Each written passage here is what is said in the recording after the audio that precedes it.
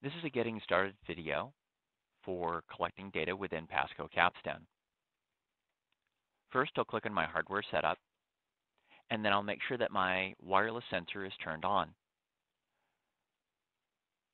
Available sensors will appear under this Available Wireless Devices menu.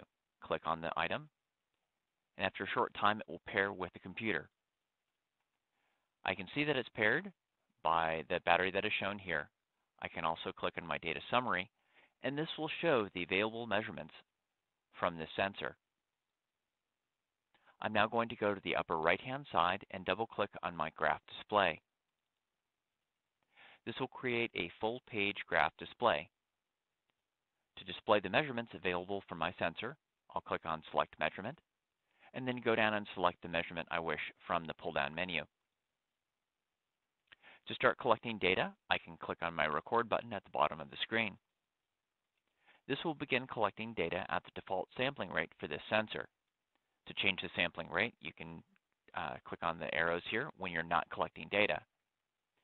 At the top of the screen, you can see that my data collection has continued to the end of the screen here and is rescaling the time axis so that it can accommodate all of the data that has been collected.